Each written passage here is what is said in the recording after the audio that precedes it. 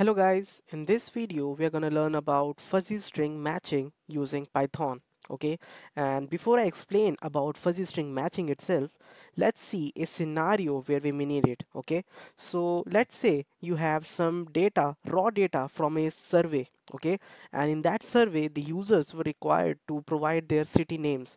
So different users can provide the input in any kind of way, right? Let's say they have to enter the city name as Delhi, so it can be entered in different ways, like this one or this or this or this, right? Or simply if they have to write their city name as Ahmedabad, they can write it in different ways. Okay, so they can make some spelling mistakes, you can say, or they can not put the capital letter at the right place, right? So there can be any kind of non-standardization of the city name here, right? And now your task is that you have a big list of the correct city names, the standard city names, and you want to enter those standard city names in your DB corresponding to each user, right? So this is my task. Then what can I do? As you have must understood the problem is that given a city name, I have to find the best standard city name matching that target. Okay, so this is the problem is. Okay, now this is where the concept of fuzzy logic steps in. So you must be already knowing about the binary logic. In binary logic, you are given a condition, and the truth value of that condition is binary, which is it can be either true or false, right? That's why it's binary too. But in case of fuzzy logic, the truth value of your condition can be any real number between 0 to 1. So basically, instead of saying that anything is true or false, you are just giving it any value between 0 to 1. So let's say, let's take the case of water. The temperature of the water, you can say that it's hot, okay, or it's moderately hot, it's normal, or it's moderately cold, and then it's cold. So we are just dividing it into more parts, right? So this is how fuzzy logic works. And now in the case of string matching, right, in the case of string matching, how we can apply that? So consider the case if all the users must have given you the names of the cities in the standard format already. In that case, your task was to simply do binary string matching. You just check if this name is matching to your target name or not.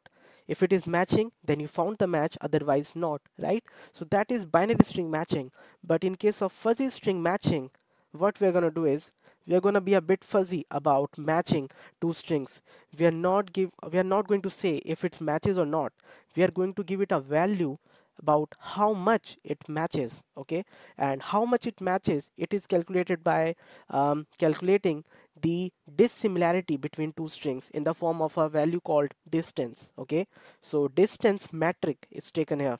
So basically, given two string, you find the distance between two strings using some algorithm. Okay, so that is what fuzzy string matching is all about. And to do that using Python, we are going to use fuzzywuzzy. So fuzzywuzzy is a popular package, and it's a third-party Python library, and you can simply pip install fuzzywuzzy and then use it. So let's see how to use it in our scenario. Okay, so first of all, you will need to install it like this: sudo pip3 install fuzzywuzzy. um, okay, so it didn't ask for my password. Okay, so fine. I have already installed fuzzywuzzy. So now, first of all, let me get this complete city list first of all, right? So with open cities.txt in read mode as f, um, cities is equal to f dot read dot split slash n. So why I did that? Because the city names are separated by new lines, right? So that's why I did that. So now if I try to see my cities, look at that, it's a big list. Actually these are 500 cities. So yeah, so it's 500 cities list. Okay, and now the next task is given a city name, I have to predict the best matches for that city name, right?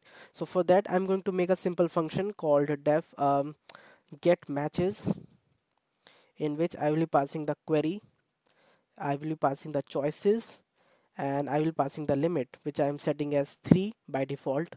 So my result is equal to um, okay, so let me import fuzzywuzzy. Yeah, so from fuzzywuzzy,